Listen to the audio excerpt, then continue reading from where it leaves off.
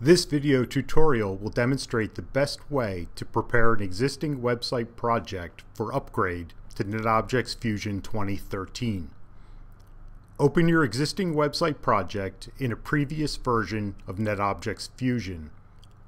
Navigate to the Assets view, select Assets from the menu, and choose Verify File Assets.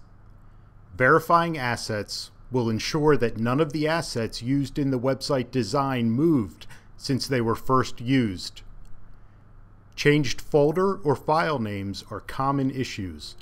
Relink to any missing files if necessary. Now switch to the Site view, select Tools from the menu, and choose Reoptimize. Reoptimization will verify the integrity of your site project while compacting and optimizing the performance of the database file.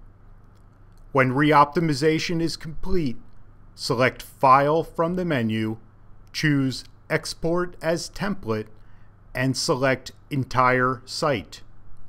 Be sure to check Include Remote Publish Profiles so you won't have to re-enter your credentials later. Select Yes when prompted to save unused files into template.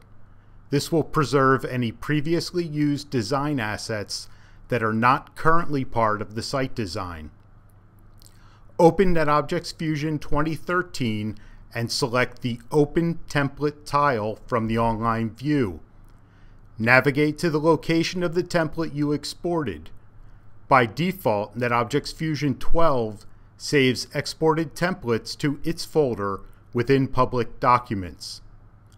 Navigate there now and select your exported site project.